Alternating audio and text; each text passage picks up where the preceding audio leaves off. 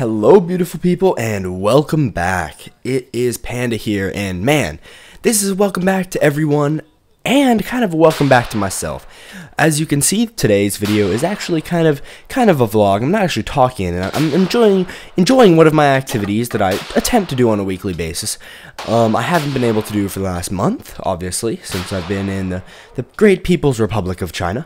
And the nicest welcome back to America is always the smell of gunpowder and giant puffs of smoke in the air. So yeah, I went out to the range today with my dad. That's the guy that you're seeing in the video as well with me. So we're shooting some 9mm. I've got a rifle that is an SKS Chinese Norinco, and we have some 44 revolver. 44 Magnum, as well as I think he shot the 357. I don't know. I think so. Anyways, yeah, there's a little collection of our guns. Some of them, not all of them actually. So yeah, I'm happy to be back, guys. I've actually been extremely busy the past 30 days. Oof. Being outside for a few hours and then playing straight for a few hours. Band camp is always, oh goodness, a tiring chore, which will continue for the next week. After that, I should have a little bit more time to focus more on YouTube. I've missed YouTube a lot. I actually have I have 2 series that I need to render out and start uploading. I'm going to try and do that. I want to keep up with my fan server things. So, I mean, I've got a little list to do. But yeah, I had a good time in China.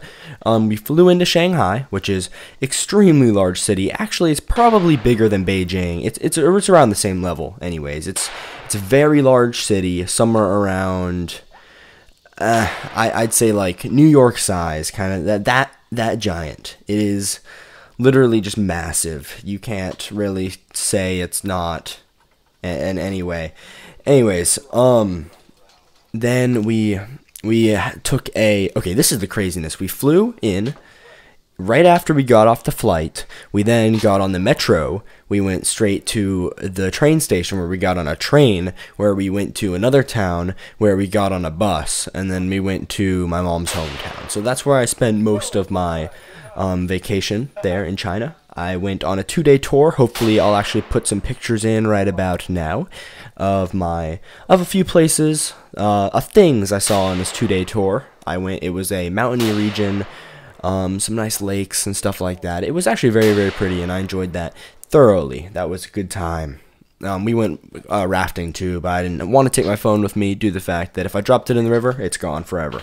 Anyways, I had a good time. I got sick a little bit. I had to get an IV. I had a fever of 101, which kind of sucks.